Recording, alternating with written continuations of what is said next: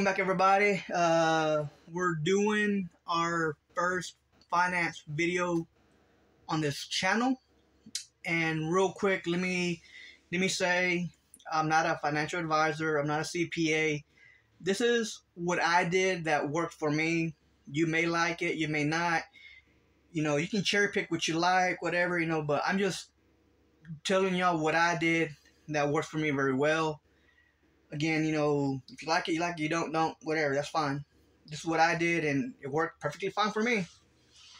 And yes, I know there's other finance channels and podcasts, and mine will be a little bit different because I feel I'm a little bit more relatable with a lot of people because, I'm a military veteran. I worked in warehouses. I've been in the trucking industry, in the oil and gas. So regular average jobs, I didn't do anything fancy, crazy, I'm just your average person, but yeah, again, this is what I did that worked out for me, and I've been doing it for years. And when people ask me advice on, stuff like this, I got my little blueprint. It's what I show them, hey, it's simple, common sense. And you'll be surprised that it's common sense, easy stuff, but people will do the opposite, or just it's mind blowing. But yeah, so we need to get back to the basics of finances.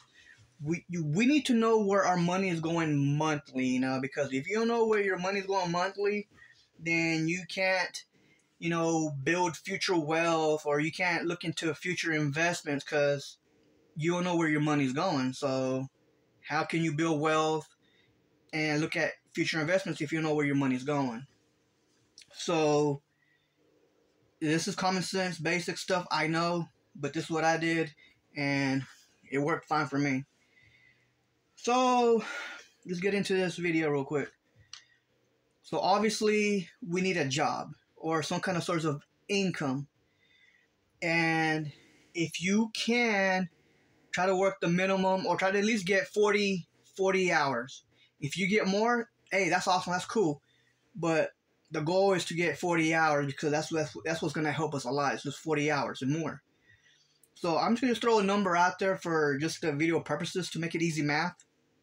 So you need a job, obviously. And the job pays you $20 an hour, and you get 40 hours. Comes out to $800 a week, 4 weeks in a month, so you make $3,200. So yeah, I know it's gross, not take home taxes. Yes, I know. This is just for the video purposes, and you're making $3,200. You plug in whatever your number is, or your salary, and and that's what you make. So now we got to figure out our expenses.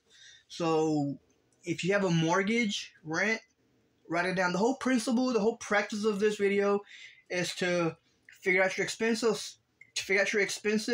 So write it down or do a spreadsheet. But the whole main focus, the whole goal of this is to write it down so so you see where it's going. Not just you're thinking, you're guessing. No, write it down or do a spreadsheet so you know what you're looking at. So I already covered, so your mortgage, rent, you wrote that down, and you pay whatever you pay. And then if you have a car payment, write it down. And then your car insurance. And then if you pay child support, and whatever you pay monthly for credit cards. And here's the one where it gets people, because they got me for a while, but people don't pay attention sometimes, and just this is where a lot of money is spent or could be spent without you really knowing, or you forget about it. And that's memberships, streaming services like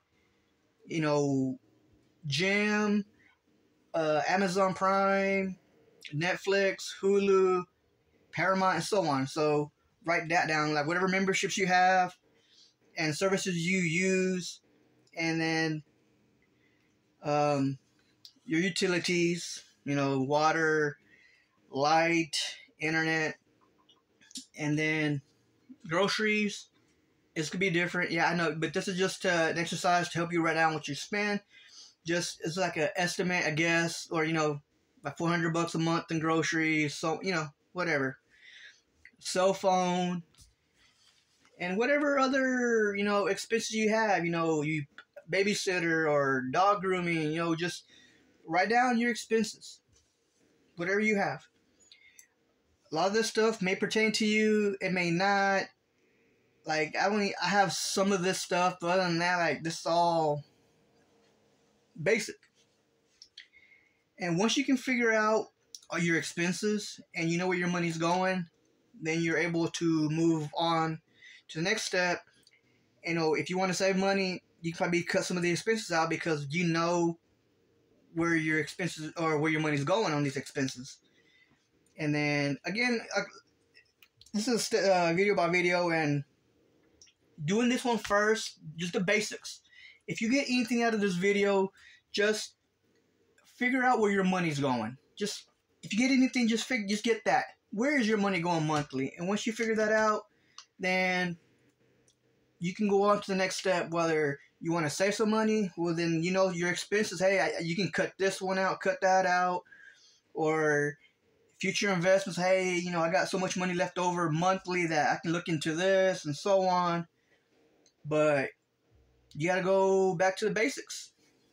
Again, I said it over and over, basics, figure out where your money's going, because a lot of people don't know where the money's going because they forget that they have this app or streaming service. They forget, like, oh, I forgot about that, because I was one of them. I forgot I had Peacock twice, but I was always working, so I would forget. But I mean, it's simple stuff, common sense.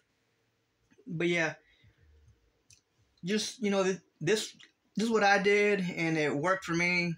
I knew where my money was going monthly, and I could move on to future investments and so forth. But yeah, common sense, basic. Just figure out where your money's going, people. Just know where your money's going, and then you can go from there. But yeah, so hopefully this little rant, this little video helps you out.